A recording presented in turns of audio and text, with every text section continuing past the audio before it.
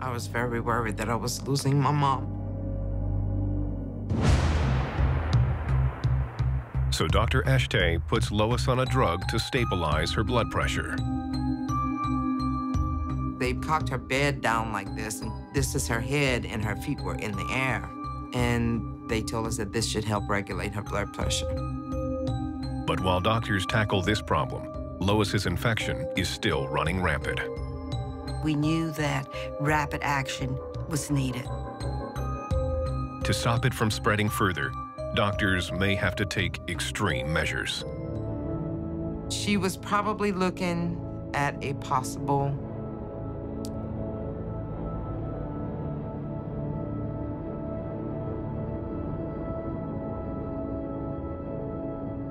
amputation of her arm. It's her right arm. Mom's a cook. Take her right arm and you take her life away. Overwhelmed, the family turns to their faith for help. I remembered my pastor coming to pray with me. It was a Sunday morning.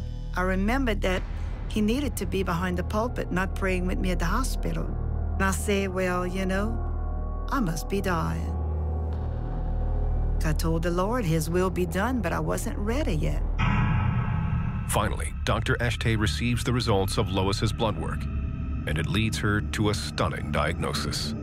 The final cultures did come back, showing that Lois had Vibrio vulnificus in her blood. Vibrio vulnificus is a flesh-eating bacteria. We were shocked.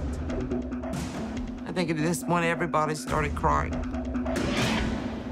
Inside Lois's body, the Vibrio bacteria colonize her arms, releasing toxins that cause the tissue to decay.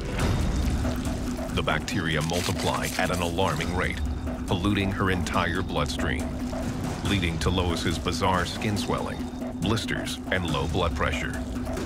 Ultimately, the infection can lead to organ failure and death.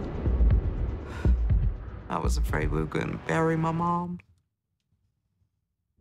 What makes the Vibrio vulnificus bacteria so deadly is that they're able to evade the body's immune system, hiding themselves from the white blood cells sent out to stop them. As a result, surgery is sometimes the only course of action. But that is one of the better case scenarios, as 50% of those infected with Vibrio vulnificus will die. Mom's arm was literally being eaten alive by this Vibrio. It was spreading fast, and if they didn't act fast, then we were gonna lose her.